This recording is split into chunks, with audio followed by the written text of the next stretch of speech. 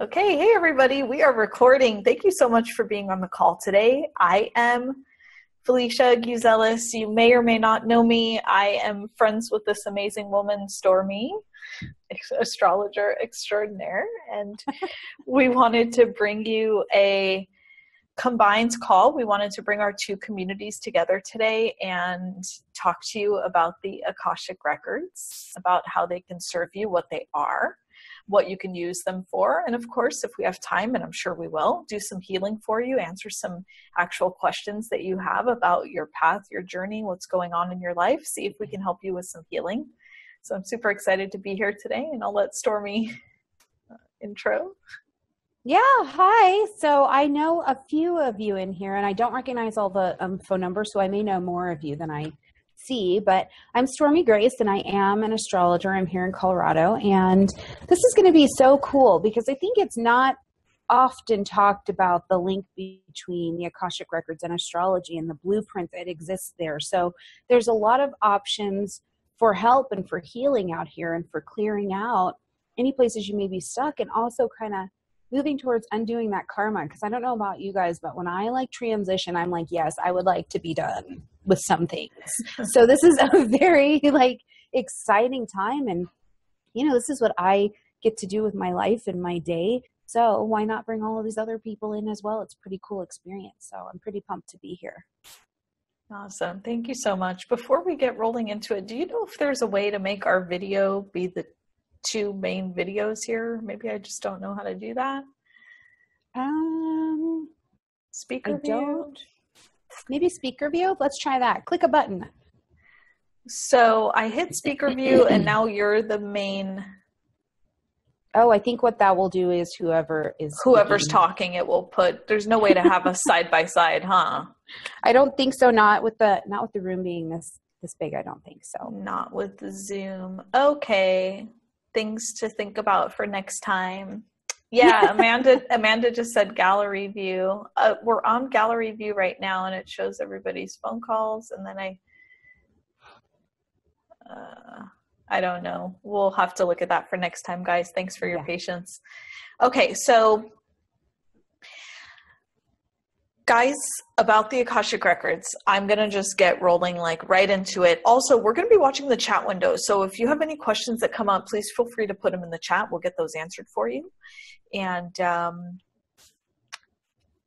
as far as healing or things that are coming up for you, I would say let's wait for you to hear what I'm going to talk about on the call too, and just kind of see what comes up for you, because things can change, or sometimes I tend to answer questions before you even ask it to me. I may already answer it before I know who's asking it. So just stay present with the call, and we'll open it up for questions sometime very soon.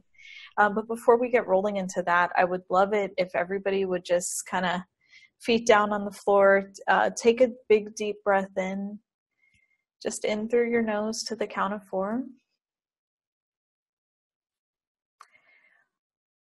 Just centering our energies together, but also I want you to think about intentions. What do you want to get out of this call? Why did you sign on today? What do you most need to hear today that might bring you some peace? So just breathe in your intention. So the one thing I love about calls like this is all of our energies are going to pull together, and even if your question doesn't get answered directly, it's going to be answered in some other way. So if we don't call on you for a question, somebody else may ask your same question, or I may provide a response, or Stormie may provide a response that is exactly what you needed to hear today. So that's what I love about this. But just make sure you set those intentions, and it helps us connect too. So if you're new to my work, I want to just take a couple of minutes to talk about what are the Akashic records.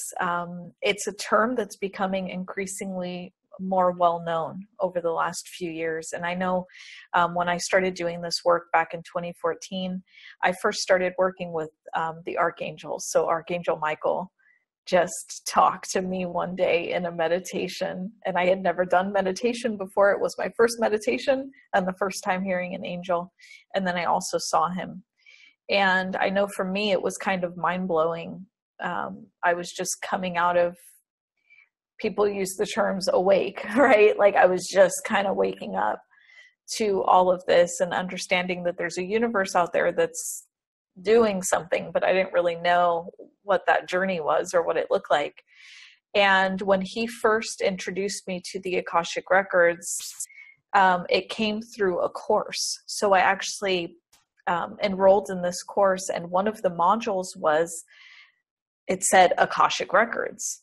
And it was a short, I think like 5 or 6 minute meditation that showed you how to log in. I call it logging into the Akashic Records because we're accessing a certain energy field. And when I logged into the Akashic Records, basically I like fell in the front door of the Akashic Records, and my guide was standing there, and I kind of got this look from him that was like, it's about time, right? Like I got this story, you know what it's like when your guides kind of look at you and it's like, oh, okay, you're finally here. Welcome. Like yeah. I got that kind of look, and he didn't say that, but I could feel like what he was saying. Right. So, and that's one of the ways our intuition talks to us. So, ever since then, it's been this crazy journey that I've been on. So for almost 4 years now, in May, it'll be 4 years that I've been in the Akashic Records. And what I learned, everything that I've learned about the Akashic Records, I've learned from the Akashic Records. So this training course that I referenced that showed you how to get into the records, that's all it did. It just showed you how to log in. And what she said, when you get in, talk to your guide and take a look around and go and ask questions. So there was like no training whatsoever. So once I was in there, I'm standing there and I have this guide looking at me like, what do you want to do? You know, what, hey, you're here now. What are we going to do about this? And that started my training. And I'm still learning about the Akashic Records. And now I teach about the Akashic Records. So what they are is an energetic space where you can access all of your soul's information. So your soul's blueprint. So we'll take a step back. Before you incarnate into this body that you're in right now, you sat down in the Akashic Records with your guides, with your life review committee. That's definitely another big call, but basically you have a committee when you've crossed over from your other lifetime before you came into this one. You had to do a life review and see, did you learn your soul lessons? Like, are there any things you need to repeat? They're going to show you on a slideshow things that maybe didn't go so well, times you were unkind, and they're going to ask, how do you want to repay that karma, right? And in this lifetime, you're repaying some of that karma right now, and you're learning a whole new set of lessons. What the Akashic Records allow us to do is go in and see what is going on behind our experiences right now. So think about for a moment a big struggle that you're having. First thing that's coming up for a lot of people is money. Okay? Traction. I hear traction, like getting traction in your business, in your life. Are you wanting to meet somebody? Whatever it is, getting traction, moving in the right direction. So when you have something like that that's coming up for you, you're able to access the Akashic Records, and these are your own soul's records. It's in a big book, like think about the biggest encyclopedia you've ever seen, where you can log into certain parts of the book. It's just opening the book and looking at certain areas and trying to figure out what the root cause is. And it's very easy to do that in the Akashic Records. You go in, you talk to them, you talk to your book, or you talk to your guides and say, this is what I'm struggling with. What is the root cause of this? And what can be done about it? Is there a way to shift the energy? And they will honestly answer you and help you do the healing on it. What I also love about them is it's not just the records. This is like a storehouse of information. So let's say you had somebody in your life that crossed over, and maybe you didn't get to say what you had to say to them, or you have some regret or guilt about it. You can actually go into the Akashic Records and speak to their soul and get healing from that. So just because they are crossed over doesn't mean you can't still talk to them. And you don't need to be some special person. Like, don't tell yourself, well, I don't have that gift. Everybody has that gift. It's just knowing how to access, and it's like exercising your spiritual muscle, right? It just takes some practice sometimes. And of course, there are lifelong intuitives, like they were born and they've been seeing angels, and we had that too. But like, I remember being a child and seeing certain things, and my parents were kind of like, oh, no, it's nothing, whatever. That's the start of the suppression, right? So after that, we have to reopen this on our own, like step into it again. And that's only going to happen when it's time, right? So just know that if it's still in the process of opening for you, or you're new on this journey, or whether you're a seasoned intuitive or whatever, we all are born with those same gifts when we come in. And because we're born with those same gifts, just the way that I access the Akashic records, you're able to access them as well. They're there for your knowledge, for your information, for you to use them on your journey. So it's pretty amazing. I want to give a minute to see if we have any questions before I just keep going with it. Does anybody have any questions about how the Akashic records work, or about anything I just said? Oh, I see. I hope I say it right. Tanea. I always mess up your name, girl. So no questions. If you do have any questions, pop them in the chat box and let me know. Why the Akashic records are so important is they break the wheel of karma. Okay, and that's the easiest way to describe it. Is you have patterns that you're repeating in your life right now that have been going on from childhood, or maybe like it's possible you can't remember a time that you didn't go through what you're going through right now. Let's say finances. Let's say you've struggled financially your entire life. Like, you can't remember a time when you've had more money than you know what to do with, right? That is a pattern that we can take a look at in the Akashic records. So we can log into them and go, hey, listen, Stormie has this pattern of, I'm using you as an example. Stormie has this pattern of financial XYZ going on. Show us the root cause.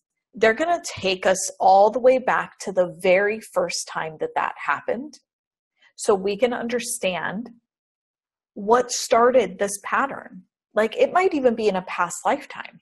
Like Stormie, for instance, could have a past lifetime where it's like money just wasn't readily available. And that was part of her journey in that lifetime. And maybe when she crossed over, she carried the burden, the weight of that financial issue into right now. So we go back to where it first started, and we clear the energy on that. And we bring that new energy, because we're going to bring new energy into it, all the way forward until now. And what happens is, naturally, things start to change. Because think of it like an anchor. When you drop an anchor, and the belief that you have is the anchor, it's going to stay there at the bottom of the ocean floor until somebody lifts it up, pulls it out, puts it back in the boat, and goes, do we need this anchor anymore? Or is it just holding us back? Right? That's the way you look at it. It's just like, okay, we don't have to be bound by this weight that's continuing to hold us back. So the records give you a place to be able to review what's holding you back and clear it. And the same goes for anything in your life. I've been using money as an example because I know it's a lot of things right now that people are dealing with, but that's not the only thing. Basically, any question that you have can be looked at in the records and cleared. So it's pretty incredible. I see we have some questions coming in. Okay, let's see. So what type of things were you seeing younger, for instance, that my parents would say it's nothing angels?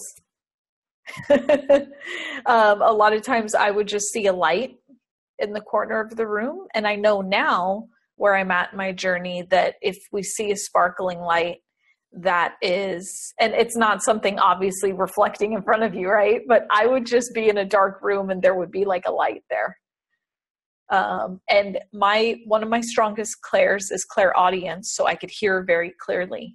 And I remember as a child hearing things, and I would tell my parents, and I'd be like, I heard XYZ situation, and they would go, oh, no, no, no. Like, didn't know how to describe it. So, and that's a pretty standard response unless your family is like really comfortable with that type of experience that you're having. So it's, yeah, it takes a little training, I think, on both sides. I hope that helped, Natalie. Can you find out when a karmic cycle has ended by asking in the records? A karmic cycle is the same as a combo of a soul lesson, and it could be related to a soul contract. So for those of you that are new to these terms, soul lessons are things that you're going to learn throughout your lifetime. Some of them are very short. You might have a soul lesson regarding relationships, let's say, and so Joe Schmo is going to come in and help you learn this lesson, and you're going to be with him for 2 years, and then you're going to transition out of this lesson. And that's all dependent on you and how quickly you learn the lesson, right? So how in tune you are with yourself and your heart, and are you able to learn this lesson?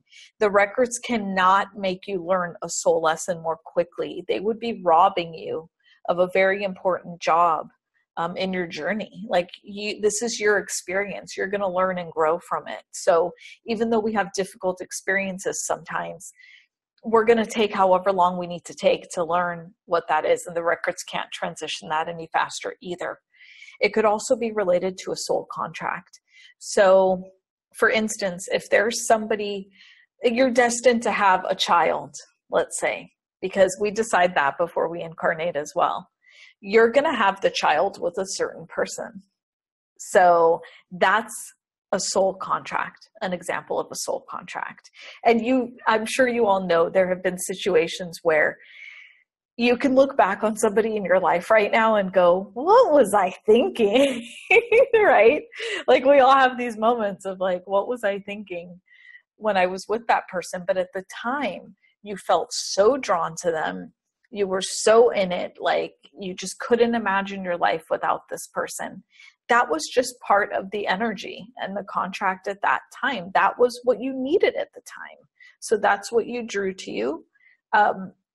And when it's a contract, like I'm saying, you're going to come together no matter what. I mean, you could be on opposite sides of the world and somehow you're going to meet, because that's your karmic destiny. So yes, by looking at soul contracts and soul lessons, you can see when it's ending or if it's ended. And typically the Akashic records don't give very much weight to things that have ended. In other words, if something has already ended for you and you're asking the Akashic records about it, they're basically going to try to urge you to go, like, stop focusing so much on this. Let's go in a different direction. This is what's going on for you right now. So they won't dwell on it. They'll help you understand it, and then they'll want you to transition out of it. So think of them being kind of like a mentor. They're going to just basically help you move through things so that you're not dwelling on past situations. And that includes anything from a past lifetime. And this is how we see it in astrology as well. Because in astrology, whatever your karmic contracts and whatever you have to learn, you're going to spend this incarnation working on it. But there are all of these little points, just like Felicia was talking about, where it's like, okay, this thing is done. And when it's done, the thing is, every single one of us, when it's done, we know it's done. You get a knowing, and you do. It's funny because you'll try and go back and be like, oh, remember this situation? And it's like your being is like, ew, why? Like, move on. It's a very specific understanding of it's done. And it's really kind of cool to see how that goes. And then in astrology, we can map the patterns of when you're about to really hit a super lesson from your records, because it'll usually be in some kind of nodal return. And then you get like this spiritual enema, and all of a sudden you get real busy real fast. So it's interesting to watch the work that's happening and getting these knowings along the way. Super cool. Yeah, it's amazing. And that's why astrology is one of my basic, like Stormie's my astrologer, right? So it's one of my basic things that's always in my life, because I'm such a huge believer in what you do and about how, like, just learning through the years, how the planets actually are affecting our journey and how it relates to the records, as well as when you are figuring out in the Akashic records before you incarnate, you are determining your birthday. You are determining your birth time because of what's going to be happening with the planets at that time and how they relate to your soul lessons and soul contracts. Yeah. So for me, it's just a given that I need to have astrology in my life because it's directly relating to my experience right now. Yeah, it's like the map. Astrology becomes the map. You have your contracts and you have your lessons. You're going to fulfill them no matter what. But astrology shows you the where. You know, it's the same as taking a road trip from one state to the other. You know you're going from Colorado to Arizona, but are you going to stop and see the world's largest dinosaur? Well, of course you are, you know, right? Like you have to. So astrology helps us to pinpoint some of these stops because our lessons will be the exact same lesson and it is dressed up as something else. And our humanity filters that as, oh, this is something different. And it's not. So it's a really cool little map that you get to use to go, oh, okay, here's what I'm doing. Mm-hmm. Yeah. And you're never going to, just to echo this, you're never going to get out of that soul lesson earlier. So if you go back to your ex 100 times, you are going to go back to your ex 100 times until you learn that lesson associated with it. And once, like Stormie said, I swear to you, once you learn that lesson, it's like suddenly somebody flipped a switch and you're like, I'm turned off. Whatever this energy was, it's over. I'm done. And you will never look behind you again. And you've all been there in certain situations. Something has happened where it just was like, done. And you just never looked back. Yeah, phone call 101, you're like, is not receiving this call. It's amazing. It's amazing. It's incredible. And that's how you know, even without looking at the records or even without looking at that's how you know, just in your feelings. When you feel that and it's done, that's it. You're never going to look back. You don't need anybody to tell you that. It's just over. And it's almost just been from my experience, and I think you guys can mirror it, but it's like with certain situations, I will just sometimes even be walking into it going like this. No, like I intellectually know this is a terrible idea, and my feet are just chugging us along. So it's like I can't stop the fulfillment of what needs to happen. No. On the other side, that person, place, or thing comes to interact with me, and I have this very visceral backing off from it, and that is what I'm going for if it's not in my greatest good, you know? Mm-hmm. Like, so it's neat. If we trust that gut intuition, if we work on these chakras, these things that everybody's teaching, we set ourselves up for some success here, right? Because then we can trust the vibes that are coming and it's like, oh, yeah, no thanks. I don't want to be there anymore. Mm-hmm. And wanting doesn't matter. I just want to put that out there. You cannot want your lesson and still have to go learn it. No, just to echo what you said too, because I had a situation like this recently where I was walking into it with my head shaking going, no. And, you know, being aware of it, right, is like a blessing and a curse, right? Because I'm walking into it, like you said, and I'm going, no, Felicia, like, don't, you've been here before, like, but at the same time, my heart's going like this, like my heart's pulling me in and my body's going, you know, like this, but I still kept walking because you know there's something here for you. Mm-hmm. And no matter what, that draw is always going to bring you in. So how you approach that, just so you know, if you have something like this come up or is currently coming up for you, you have to approach it from a place of detachment. Mm-hmm. So walk in consciously. Don't be like me where I was like, like I just didn't want to go. Own it. Like walk in, right? Walk into it and say, I'm going to take this one day at a time. Mm-hmm. And as long as it's still okay and I'm having fun, etc., I'm going to be here. Right? Mm-hmm. So that's the best way to approach it. At least in my experience, just walk in willingly, because otherwise you just have this, I shouldn't have done it. I shouldn't have done it. I knew I shouldn't have done it. And that gets you nowhere. You're just going to have now guilt and regret and resentment. Own it, walk into it and go, I'm going to be here as long as it's serving me. And as long as it's not, I'm out. And this is where it's so interesting to look at it from astrology too, because your different makeup is going to approach your lessons differently, right? Like we've got some people who are just very Felicia, like, I'm just going to be here and I'm going to do this. And, then there's me and I'm like, no, I need some practical answers. Why am I here? Okay. And what can I do to get to the other side? And sometimes that means staying for a very long time until I get it. But, this is where the cool part of the personality comes up. But for every single person, no matter what the sign, no matter what the lesson, it always, for me, comes down to faith. You've got to move your feet as if you're doing purposeful, meaningful work in your own life. And the only way I think that we can do that is going, okay, whatever's happening here, I know that something bigger than me has got my back and I'm here on purpose. That's because if you're just out here walking blind, we come into this repressive, depressive state where it's like, oh my God, I'm a wretch. I shouldn't have done this. And it's like, well, you were going to do it anyway. So let's just move past that. Whether you shouldn't have is a different question. Right. Oh yeah. We always have free will choice. So, okay. Awesome. Sonia asked if you need to have your feet down on the ground. During the call, probably not. I would say when we start doing healing, yes. So I hope that helps. Let's see. I got a private message here asking about the root cause of addiction or filling a void.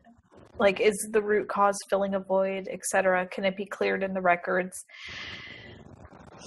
Root causes can always be cleared in the records. As far as what's the root cause of addiction, it's not a standard answer. It just depends on what is going on for the individual's journey at that point in their life.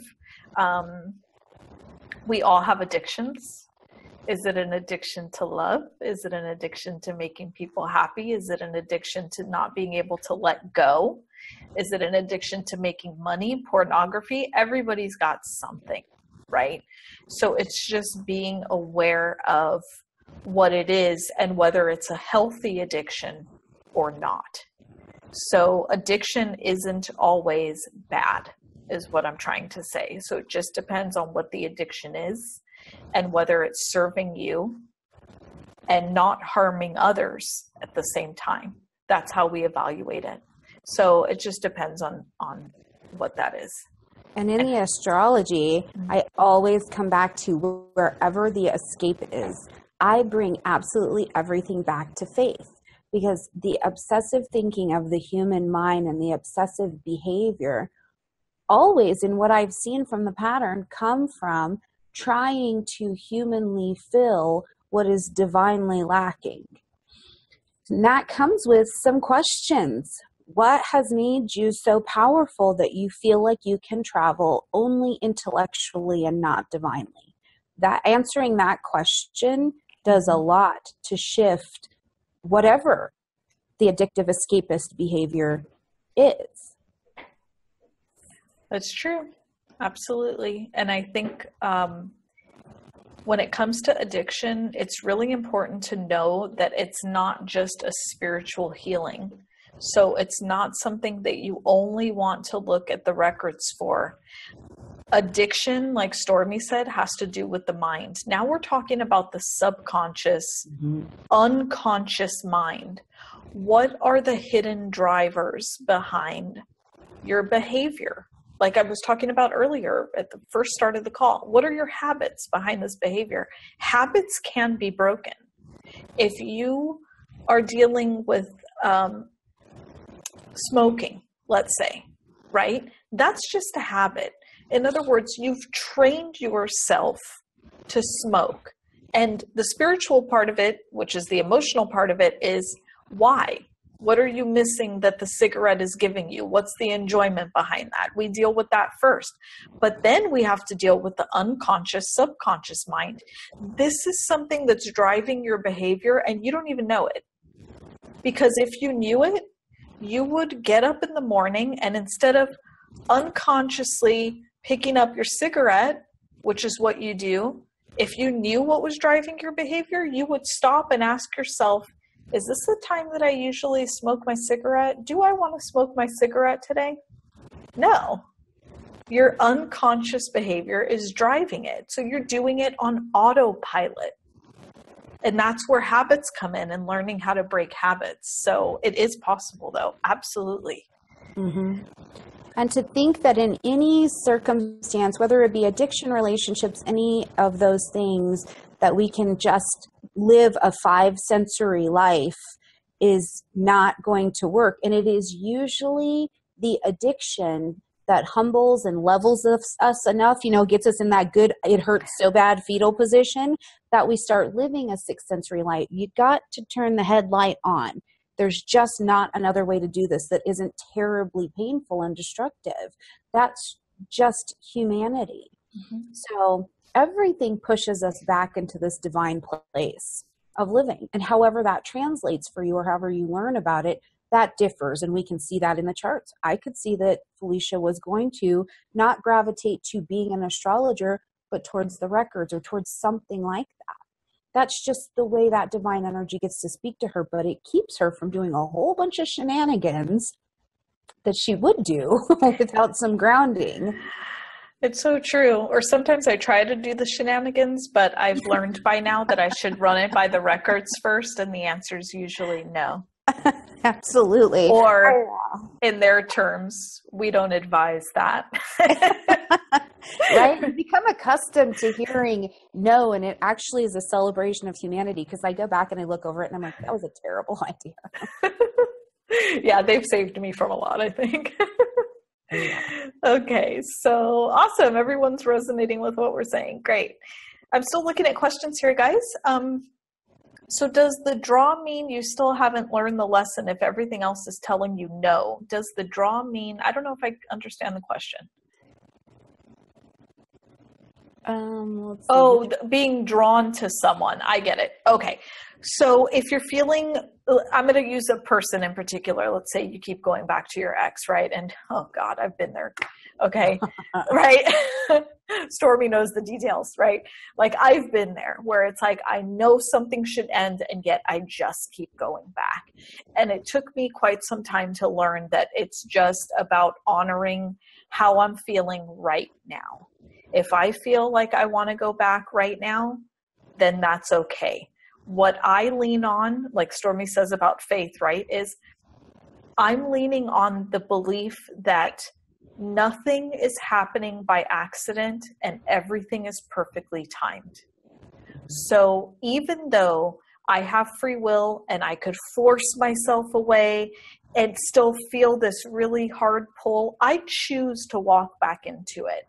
Because I know when I'm done learning whatever I need to learn, it's going to just end. So if everything, to answer your question, a lot of times everything has been telling me no, and yet I still feel that draw. And the way that I approach it now is I just go, let me sleep on it and see how I feel tomorrow. Mm-hmm. So I don't say no, but I put it more on my back burner. And my back burner could be one day, it could be a month, it could be 2 months. But usually, if I'm going that long, more than a couple of days, the energy starts to dissipate. It was just me not wanting to go into a grieving cycle. Mm-hmm. And that's about knowing one of your patterns, because why? I find that process uncomfortable. I don't want my emotions on display like that, right? That's my individual thing that I'm dealing with and have been dealing with, right? So for you, it could be different. You could, like Stormie said, we each have our own, like our personality is factoring into this, and our own traumas and fears and things from our lifetime are factoring into the decisions that we're making as well. So for me, and what I advise my clients too, is like, sit with it. And one of the things I do is before I go to bed, I work with my subconscious mind. So last night, I give it an order before I go to bed. I'm basically like a drill sergeant. So like I talk directly to my subconscious mind and I go, hey, subconscious, I need an answer to this. Find me the answer on it by the time I wake up. And I guarantee you, just like I did this morning, I had an answer to my question. So just know that you can give an order to your subconscious mind, even if it's healing. Hey, I'm going to bed with this migraine. I don't expect to have this when I wake up. Figure it out. Heal it. Just straight away, tell it what you need and it will get healed. Mm-hmm. And it could be letting go of a relationship. I need help with that. It doesn't matter what it is. Just give it an order every time before you go to bed. Absolutely. And it's so interesting because even if I don't interact with whatever the draw is, because I can choose to not interact, right? I'm not a choiceless, mango over here. And it doesn't mean that I've learned the lesson though, but it does mean that I get to choose how I'm going to continue to show up, because I can tell you I had an ex too, and it went on for a very long time, and I would show up and run in there, and then I would leave crying, the grieving cycle, and I'm not good enough got to kick in. And it was the same over and over and over again until one day we had an interaction and I was like, oh, I'm going to not show up that way. Right. And I got to show up differently, and I still had to grieve afterwards, because you touch on these core level lessons and you're going to grieve them. And then it started to look different. Now, that lesson is still in place, but there's no interaction right now. But the lesson's not over. That's why the draw is still there, right? But some of the little lessons, even along the way, have been done, because there are some things that are not a part of that non-interaction anymore, even in the energetic way. So yes, whatever we are going towards, we're going towards because there's a lesson there. I am not running at everybody's stuff because I don't have everybody's lesson. And having a lesson, I want to say this is not a negative thing. It is not. What the heck else would you be doing here? We have stuff to do, right? So it's not the end of the world. It's not all always comfortable, but there are positive lessons as well, right? Felicia said, you want to do a call together? And I'm like, oh yeah. That's a great lesson. Oh, I get to learn this level of things. So having a lesson, I hope that's not heard or translated as something negative. We just have stuff to do. That's it. Absolutely. Yeah. Absolutely. And just to bring a choice into it as well, just to touch on that very quickly, because I want to take some questions from everybody. So start putting your questions in here. But just to touch on choice, what I know about the records so far, and I'm always evolving with how much I know about the records, right? But let's say I continue to choose walking back into a situation, right? Because I'm in this situation right now, right? One of the things I told myself recently was, if I don't learn this with this person and get it right meaning it doesn't mean I'm going to be with this person. Right means learn my lesson. That's what I mean by right. If I don't learn it with this person, I'm going to have to learn it with somebody else. Mm-hmm. And that's where choice comes in. Am I going to learn it with this person? Or am I going to choose to walk away and know that my lesson's probably not done? Because like Stormie said, that draw is still there, right?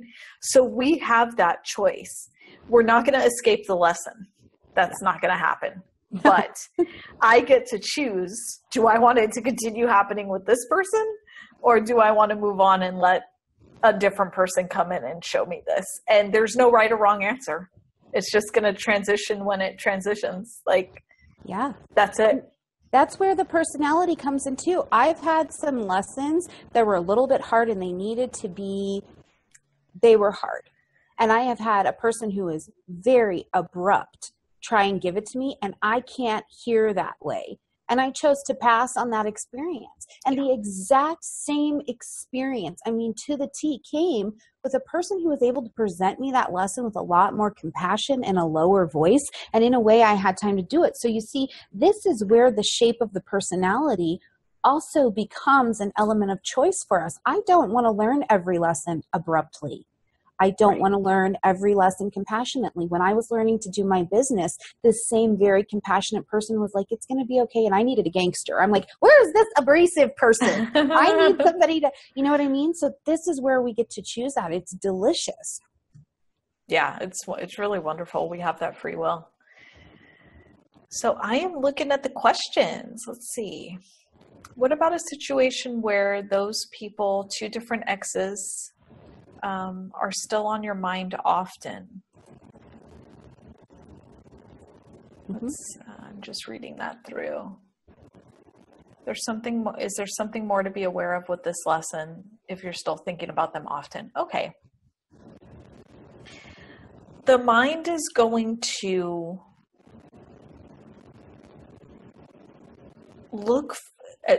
the subconscious mind is going to look for a solution to fill a void. And your exes are familiar to you. So it's very easy for it to go to something it already knows, right? Because it's going to want to fill this need. So the first thing is getting in touch with, what do you need? What exactly are you missing when you're thinking about them? What is it that you're thinking about? Getting to that core emotional reason of why that's happening is step number one. Step number two is retraining your response. And for me, with something like that, what I do is I literally, you guys might think I'm crazy, but I literally talk to myself. Like if I'm stuck on, because I've got Gemini problems, like I get stuck on, my mind just overthinks, like you don't even know. It just buries it into the ground. It's like 6 feet under. I've thought about it that much. And one of the ways that I've started to break that habit of overthinking, because that's just a habit. It's something that I've done my whole life, right? One of the ways that I've started to break that is I tell myself, no, that's in my past. I'm not focused on that anymore. That's a thing of the past. And now I change my focus. But I found that once I tell myself that's a thing of the past, I'm not focused on that anymore, and I go and start doing something else, our mind changes thoughts very quickly, right? So if you're dwelling on that, try what I just said. Like just tell yourself, no, that person's a thing of my past. I'm moving on, or I have moved on. Here's what I'm doing now. And just change your focus. Go write in your journal, go for a walk, go watch some TV, whatever the next behavior is, change it. And do that every time. And I promise you, it'll only be a couple of days before you're like completely on a different topic whatsoever that you're thinking about. It doesn't take very long. But one of the important things is I tell myself, no, that's done. It's in the past. Let's look at this instead. I hope that helps, Amanda. And this is where for me, I've seen some choice as well. Like I had the thing with the ex, and that was actually how I was able to start Stormie Grace. And my North Node is in Cancer, and this person is a Cancer, and I don't know how to act like a Cancer to save my life. And things kept coming up, and I kept thinking, I'm thinking about all of these romantic things with us. And you guys know what I'm talking about. And I chose to take that and channel that into starting a business. So I moved every idea of romance and passion and sex and the future I wanted and intimacy, and I created a business by learning to act like a Cancer. So I kind of just acted as if. And it was a great use of that energy, because after I started my business is when that tie between he and I became less and less and less, because I didn't need his energy so much anymore. I'd figured out how to channel it on my own. Mm-hmm. It's so important. Yeah, being in touch with your own energy and using it in a way that's constructive. I mean, even Stormie and I were talking about this before our call, that today I just kind of woke up and I was like, right away, I woke up and I'm like, I'm going to do this awesome call today, and then I'm taking the rest of the day off. Like literally, I think I told you I'm just going to sit around and twirl my hair today. Like I'm not even going to watch TV or do anything. I'm just going to just sit and do nothing.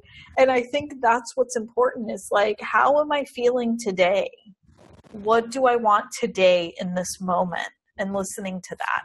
Mm-hmm. Okay, let's see. No matter how hard I try, I feel stuck. Stormie, I was going to answer this, but I keep hearing you. Yeah, that's so crazy. Me too. I'm like, oh, I hope it's my turn. I was like, it's not my question. Yeah. So here's the thing. Even just tapping into your energy, what I can see immediately is, one, there's some cleanup that needs to be done in some way, shape, or form. There appears to be some kind of amends or payback that needs to be done to release this stuff. And this is also just a really big place for you to take a big jump on faith. You have got to do something so radically different, and you need a teacher to walk you through it, because you're at the end of everything you know how to do to get unstuck, and that's where you're supposed to be. Like, that's a beautiful place to arrive, because now you get to get a new life. That's a really great place, and we can see it. We'll be able to see it immediately in your chart, and you can confirm it with your records, right? Your records have literally said to you, this is all you've got to offer until you have someone help you open up what else you've got to offer, but you don't have that key on your own. And it's great, because immediately you'll take one small practical action that is probably a suggestion you didn't choose and that you don't like, and your energy will move, and you'll be like, well, what? Why didn't I do this forever ago? But it's usually, when I see this in anybody, when it is all stuck, it is like spiritual constipation. You just need that spiritual enema, and we're going to get on with it. And I promise you, it is not as dramatic as it even sounds. It's super simple. Yay! I love that. That was an awesome response. Thank you. Oh, I hope that helped. Let us know, guys. I'm looking at the chat. There's a lot of chats coming in. Camila said, I've heard you can tell the records if you want to wave the white flag on your lessons for another lifetime. Oh, gosh, that's a great question. Is there any truth to this? Why in the hell would you want to? You have certain soul lessons that you have already established before you incarnated that this would be the ideal time to experience them. So, could you? Yes. Would your guides rather help you work your way through the lesson while you're here and you're in it? Yes. It's just like the concept of exit points. If any of you have heard that, we have exit points throughout our lifetime where we can decide to cross over and just try again. These are sort of built-in exit points for us. And some of you on here have heard, I wrote about this recently where I told the story of when I had an exit point. And I'll tell you what happened, guys. I remember while I was under anesthesia, I remember being in the records and my guides talking to me, and I told them, I'm done. I'm done. I don't want to come back here. And it was 3 or 4 years before my spiritual journey started. And I said, no more. I can't do it. This is too hard. I'm going to start again. I need a fresh start, not this. And my guides and the records kept me. My surgery was supposed to be 2.5 hours long. I was under anesthesia for 5.5 hours, almost 6 hours. And that's because my negotiations took a long time. So my guides urged me, and I remember it clear as day, urged me to stay here because they didn't want me to start over, because it was timed in a way that I needed to be here at this time. So will they, if you ask? They're going to strongly urge you to stay on your committed path, because you already chose what's going to make you happiest in this lifetime. We worry a lot, but we don't need to. It's just an artificial thing that's going on, because you've already opted for all the things that are going to make you so happy in this lifetime. So thank God I came back, because I wouldn't be able to talk to you right now. I always think of those like fitness shows like Biggest Loser or Revenge Body. That's the new one, where you're going and you're making these very significant changes, and you do get tired. We're human, right? We're trying to live spiritually, like these spiritual flowers that we are. But my humanity gets exhausted, especially when I'm trying to run on my own resources. I'm like, I can't do one more push-up. And they're like, you can. I assure you. Right? But it's a sacred space. We get to go with them. And the experience was the same for me. My guides were like, if you're really done, we'll let you be done, but we're kind of sure that you're not done. Do you want to trust us? And they told me, why don't you trust us for just another 6 months? And we'll show you. And you know what happened in that 6 months? Not only did I choose to stay on a leap of faith alone, all of these soulmates showed up. And they were just very quick little touches where I felt energetically different. And I was like, okay. And I had to watch. I was very cautious and I was very skeptical. As a person who had always been able to see spirit, I was skeptical that this was going to be able to be okay. And after that 6 months, I remember going to sleep and I met with one of my guides and he kept spinning this wheel. And if I could answer the question on the wheel, I got to see what was completed, because what they understood for me is that I'm a person who needs to see the X on the list so that I know I'm getting stuff done. And so they let me see it. And it has been different ever since. Yeah. And it doesn't mean it's been easier. It just means I have the faith that I get that I'm doing something with purpose and I'm not ready to tap out. I love that. Thank you for sharing that story. Yeah, I think a lot of people are probably realizing that the spiritual journey is not the easy journey. Like, welcome to your spirituality. This is not the easiest journey, but it's the one that only the strongest souls choose to embark on. So you already have, like, when your soul decided to incarnate, it came with a suitcase. That suitcase is your body. Okay. So everything that you need, God, universe, whatever we want to call it, already gave it to you, and it's inside. Nothing external is ever going to bring you the peace, joy, love, fulfillment that you want. It's all inside. So with healing, if we start and really tap in and get connected to that heart and connected to that desire, that's where all your happiness is. And no matter what's happening externally, it won't affect your sense of peace. So you always want to come back in. Nora, I find I internalize others' feelings. I don't know how to disconnect from others' emotions. They hurt, I hurt. They dislike, I dislike. How can I break away from this?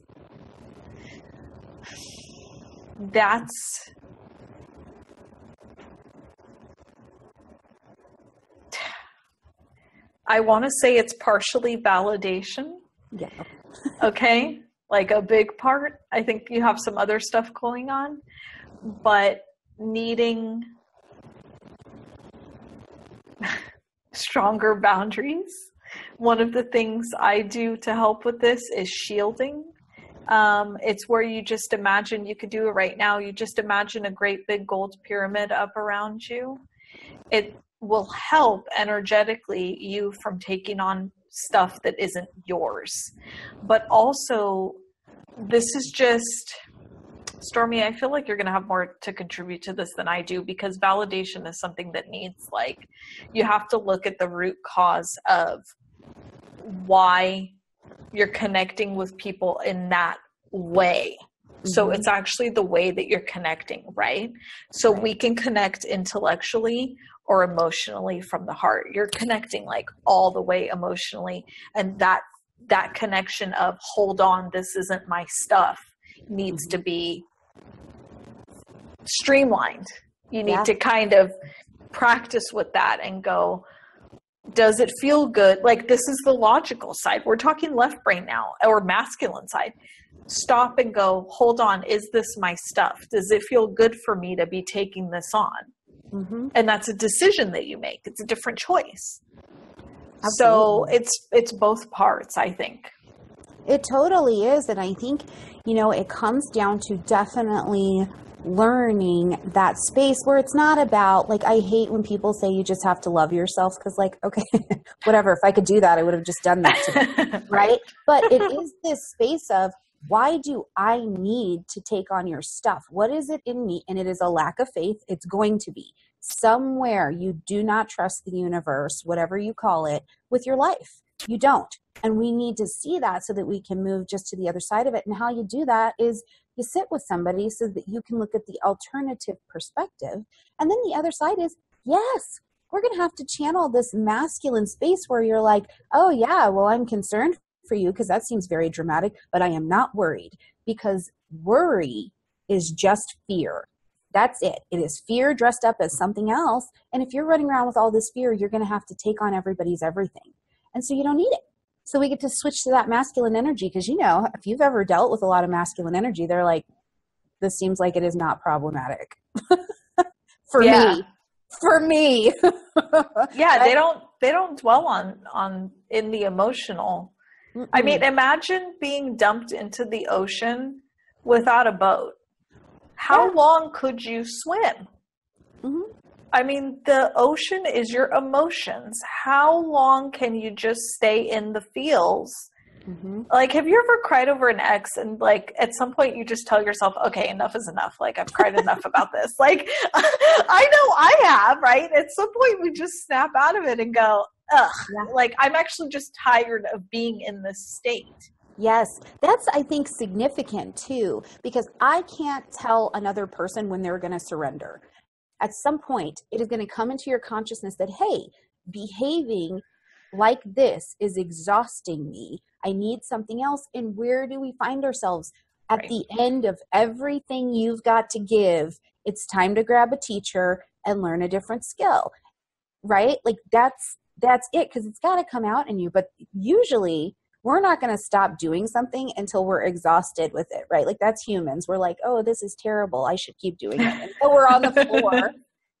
But I do want to speak to this too real quick, Nora. What's beautiful about what you have is as you can learn a different skill to kind of streamline this, like Felicia said, you will be able to use that empathy and that deep emotionalism to work with a person, because sometimes I need a person to meet me right where it hurts before I can hear them say, here's a practical solution to not hurting anymore. So it's not all for naught. You're not just over there absorbing everything and it's terrible. It'll get better. Yeah. With new skill. And then it's useful. Yeah, agree 100%. I'm looking at Melanie's comment. Let's see. Stuck in the muck. My quick answer on this is, if you're doing everything the same all the time, you need to do something drastically different. Drastically. Something that you would not even usually think about, or wouldn't. I mean, you might even pray for guidance on this. Like I said, with the subconscious mind, hey, subconscious, what could I do differently to shift this energy? And then whatever comes to you in the morning, do that. But I found that with energy like this, it's because it's like a quicksand. Like the same thing just keeps happening over and over again. And if you struggle, which is probably what you've been struggling, it sounds like, to get out of this energy, don't struggle anymore. Let the energy consume you. Fall down into the energy until you hit that bottom point and go, I'm going to try this instead. Mm-hmm. So struggling is not the way to get out of it. It's better to just kind of let it be whatever it is for you right now. Whatever feelings you have coming up around it, let that energy come up and just accept that this is where you are right now. It takes profound strength, by the way, to just go, I'm unhappy with what's happening right now, and that's okay. And that's actually the start of healing. If you could just stop and tell, no matter where you are in your life, I'm unhappy with X situation, and that's it. I'm unhappy about it. And I know it's going to change. So you always want to bring in something that's like, because things always change. We're in a constant state of change, right? But until then, so you feel like there's some movement, try something different. Don't have any expectations on it if you can. Just try it for fun because you want to, because it seems like it's going to be light and easy for you to do. And see how that shifts the energy for you. Yeah, absolutely. And expect clarity to come slowly, right? We're like, oh, this is the thing. I realized something, and we feel like it should just happen, right? Like, that's not it. Clarity comes over time. Most of our clarity planets move very, very slowly. So allow the baby steps to unfold. And just like Felicia said, I am a big fan of do it different. You know, if you've been brushing your teeth with your right hand, do it with the left, just to find out that you don't die if you brush your hand with your, you know, you brush your teeth with your left hand. Go to a different grocery store. Maybe they sell some really cool kind of bananas you don't know about. Who knows? But just get out of your own way and allow the clarity, because you don't really know what clarity you have if you're only looking at the same scene over and over again. You got to get someplace else and go, I do have clarity. Holy crap, it's delicious. And they have cool bananas. Clarity comes in the most random places sometimes. Yeah, I don't know if I have clarity when I'm looking at the same old thing over and over again. And I also don't know what the muck is around me if I don't get a different perspective on it. Because sometimes, seriously, just taking myself a different direction when I'm driving, you know, the kids to school, I come back home and I'm like, oh, I didn't see that before. Oh, I could just do that. That's the way that the guides try and help us. They're like, hey, I'm going to drop you an idea, but I need you to do something different. Mm-hmm. Pretty easy. Yeah. And if you're not changing anything externally, nothing's going to shift. You have to just yesterday, guys, where I'm sitting right now, it may look like my usual wall. My desk is on the opposite side of the room. I rearranged every piece of furniture in my office yesterday. Mm-hmm. And what happened after that was I went through a 4-hour training course that I had been lax on for the last week and a half that I really wanted. I said I wanted to do it. The energy shift in the room, I just went, oh, got it. This is much better for me. And I locked right into it. So just change. Even moving furniture around in your house helps. Yeah. Or the space where I work, you know. And if you find that you have tried everything you know, it's time to grab a new teacher. That's it, right? Like, it is okay to not have every answer to everything in your world. It is literally the best thing in the world for you to not know what the fuck you're doing. Yeah. And everybody's a teacher. Absolutely. Everybody's a teacher. You could have an interaction where somebody says something rude to you on the street and that person's your teacher. I guarantee it. That person's your teacher. You could hire a teacher. You could hear something that your child says and learn from it. It's everywhere. You just got to pay attention. Sonia, I think we might have answered this in our previous, a lot of people have been asking about this. So let me know if we didn't and we'll come back to it. She was just asking about motivation. How do you jumpstart motivation? We just pretty much talked about that the last few minutes. So absolutely. Because I want to tell you guys, this is my genuine perspective. I think that motivation is a lie. It comes in and starts. Okay. Because this is the thing. As a human, I feel like, especially I'm all spiritual, right? I'm like, I need to feel motivated to do something. What a crock of tacos. You don't have to want to do something to do it. You do not have to want to do anything to do it. You just need to take the action. And do you know how many times I've taken my little sad, bad attitude and gone to do something? And immediately I'm like, oh my God, this is so great. You do not have to want to do something to do it. Motivation, if we wait for that, oh my God. I'd still be waiting. I almost never have it. I would never get out of bed, actually, if I waited for motivation. I'm motivated about 6 minutes a day, and I have a much longer day than that. So take that for what it's worth. Yeah. This is about conditioning, guys. You have to condition yourself. You've been conditioned to respond to things a certain way. Maybe you've told yourself, like I do, oh, Felicia, it's okay if you hit the snooze 72 times before you get up in the morning. That's okay. No, I'm conditioning myself now to get up the second my alarm goes off, and that is what I've done for the last 3 days in a row. I'm reconditioning myself to respond differently. Don't underestimate the power of that. These are just habits. That's it. Okay, I'm skipping some questions. If the person has already asked one, I'm sorry, but we have a lot of questions here. Are you okay on time, Stormie? Yeah, I'm rocking right along. Oh, okay, it's 11:11, y'all. It's 10:11 here. Oh, that's a good sign. Okay. Let's see. Oh, that's good. Which one are you looking at? I was looking at 2 because I'm like that. Oh.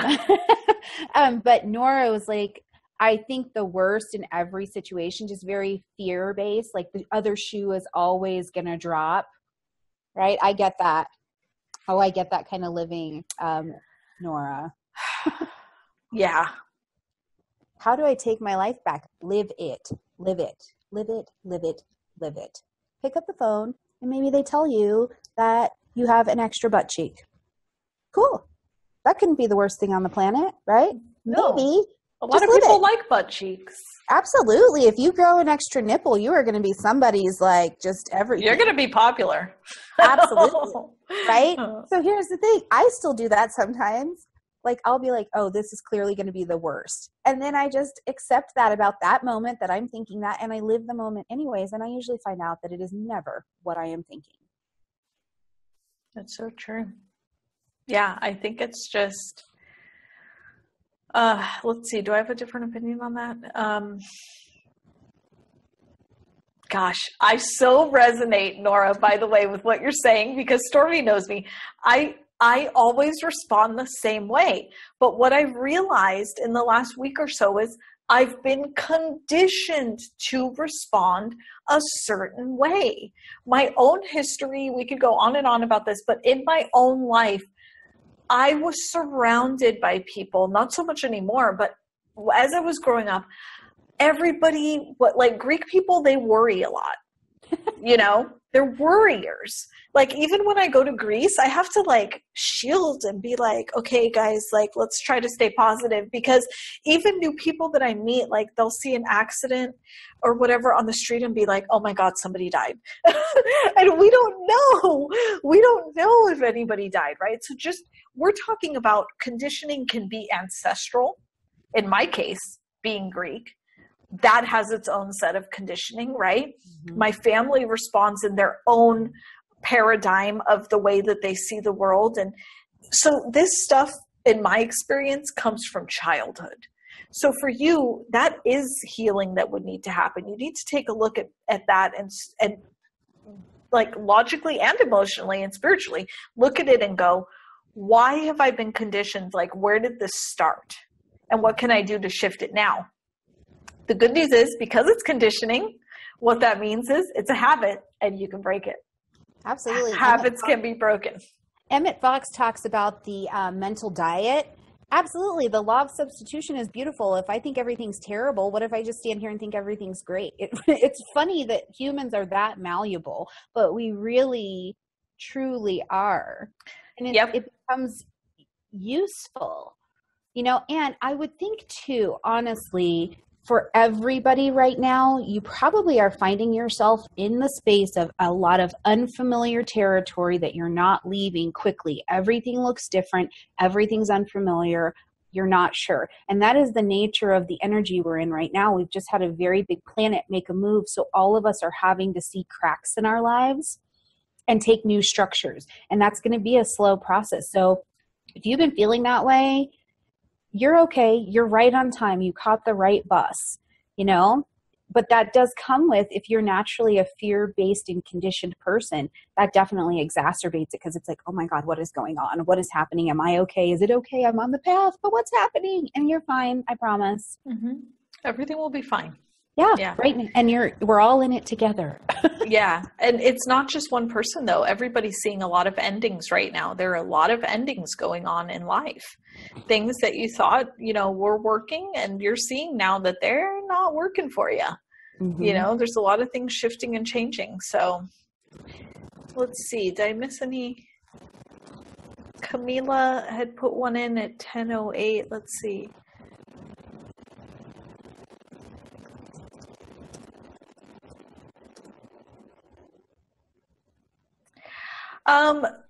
To answer the general question on this one, why would we choose in advance to learn in such a painful way? So there's a lesson behind every learning, right? So this is soul lessons like we talked about. So that's the first part of it. However, you have free will while you're here. to choose, like we were talking about earlier, where Stormie might respond to something differently than I'm responding to it in relationship. And it's because I have my own series of patterns and she has her own series of patterns. So how you're choosing to respond to these things are going to affect how you learn the lesson, how quickly, how long it's going to drag on. And it's only going to be when you're truly ready.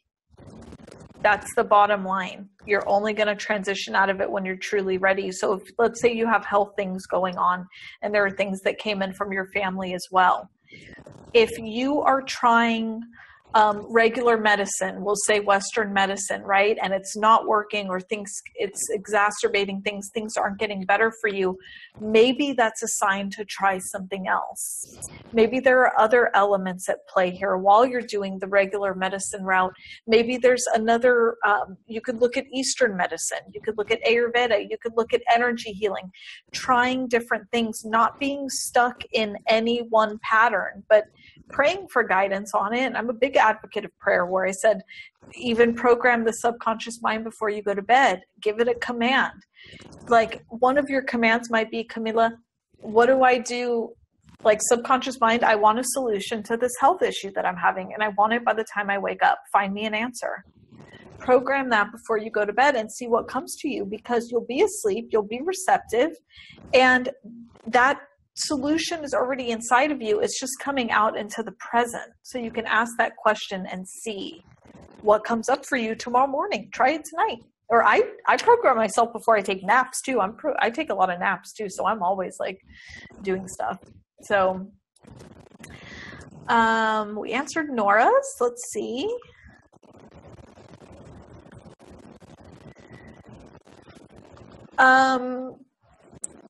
Tanea said she's still confused. What are you confused about? Ask a specific question if that helps, because I can answer those too.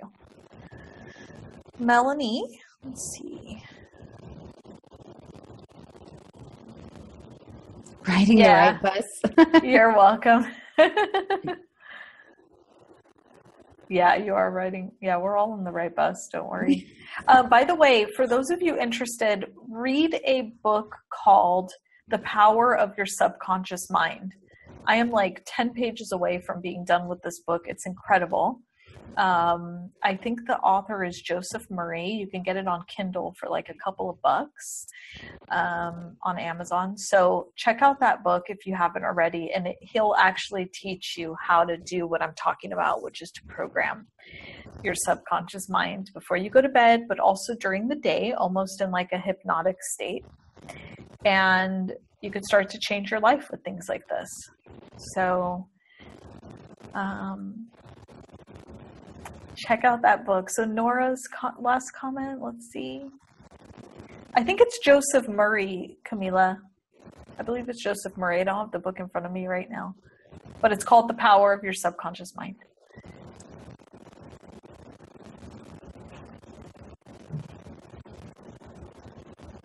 Nora, it sounds like you made the right choice. So Nora's saying she had a situation with a friend recently,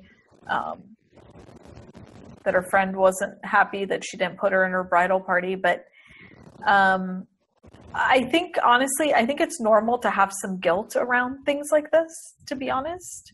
But it's about not dwelling in it and just knowing when things are your fault and when they're not your fault.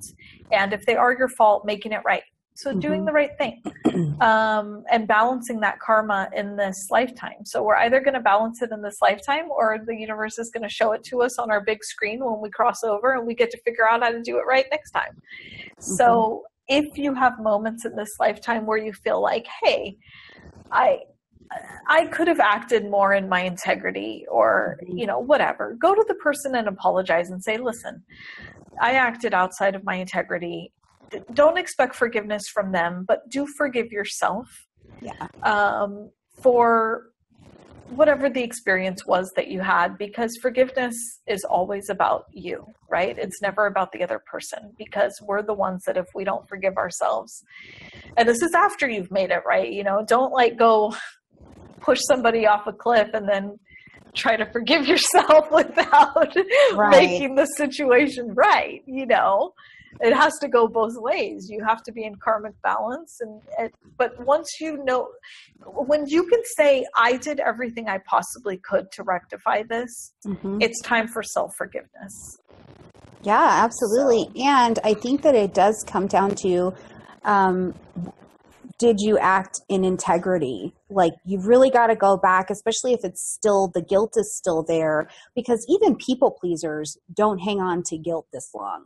There's something about the way that you acted. And sometimes the easiest way to see it is to stop, put your feet on the ground, and jump into her shoes. How did you handle her? Because it's not that you didn't have her in your wedding, like whatever, it's your wedding, but how did you navigate her?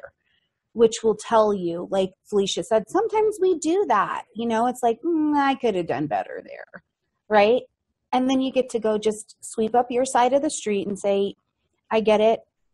And it's not about you, right? Because at this particular moment, you're so guilty because you're holding on a piece of her that only you can give back to her. So when you go to her, it gets to be about her, right? And the way that you treated her, or the way that you didn't stand in your integrity. And what it's not is not an apology for not having her in your wedding if that's not what you wanted. But you do get to give her back the piece you took from her. I'm always guilty when I steal people's shit. Including pieces of their soul. Yeah, or peace of mind. That's one of the worst for me.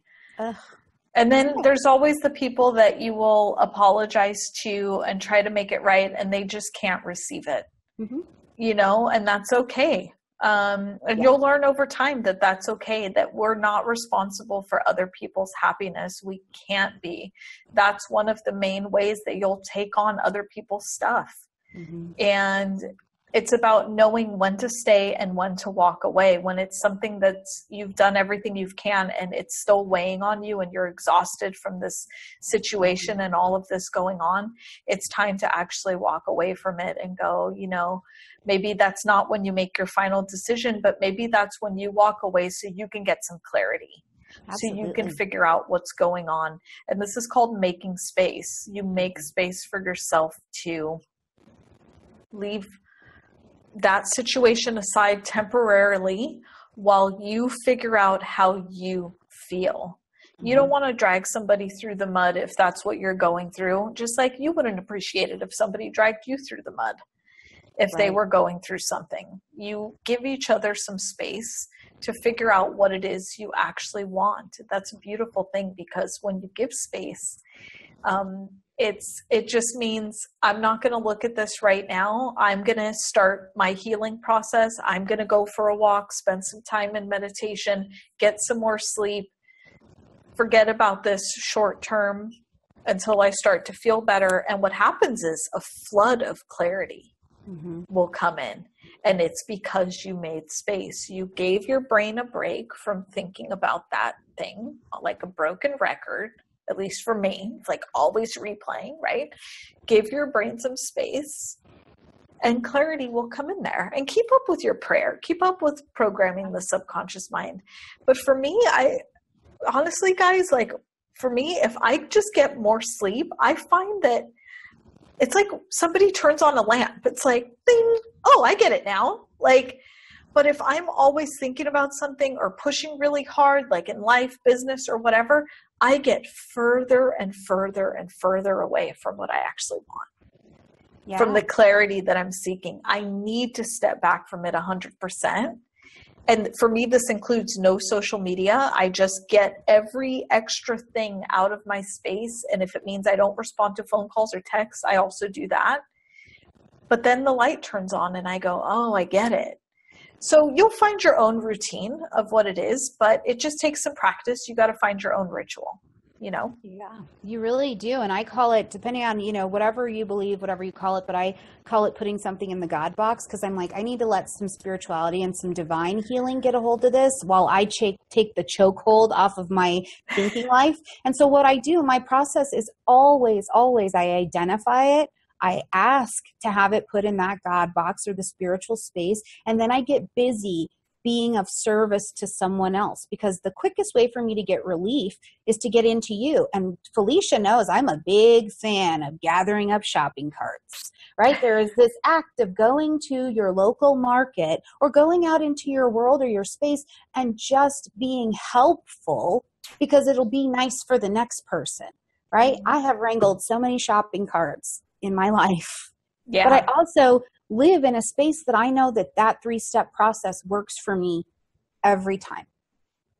Yeah. So Stormie taught me that. I just routinely now pick up shopping carts on my way into the store and take them up there. And the other thing I do too is I am not going to Starbucks now, but when I would buy the coffee for the person behind me and just get that gratitude train going. Yeah. You know, and they couldn't say thank you to me and they don't know who I am. And that's how I like it, you know, because I'm doing it just to do it. So whatever it is for you, find your routine, something that's going to shift the energy for you. Yeah. Humanity is very self-consuming. We're very self-centered. So when we can get other-centered for even just a few minutes, it is such a great relief to us. And that is even the most humble of us. You know what I mean? It really is. So if that's something that works, service saves lives from what I've seen. Mm-hmm. Yeah, it starts with saving your own life, I would imagine. So awesome. Yeah. Yay. All right, guys. Well, we kept you 90 minutes. We will let you go. If you would like to work with either one of us, just go check out our websites. We're going to post the replay to this video too. But if you want to jot it down, my website is FeliciaMarieG.com. Thank you so much for being on the call with us today. I'll let Stormie say her piece too. Yeah, thank you guys. This has been awesome. I think it's neat to see spiritual things come together in practical action, because that's when it's actually useful. Because if you could just meditate yourself better, you would have done it already. So practical action is a key. But my website is StormieGrace.com, and you can also come find me on YouTube at Stormie Grace. Awesome. Thank you so much, everyone. We will see you on our next call. It was so great talking to all of you. Thanks for showing up on a Sunday, and have a great rest of the weekend. Lots of love. Bye.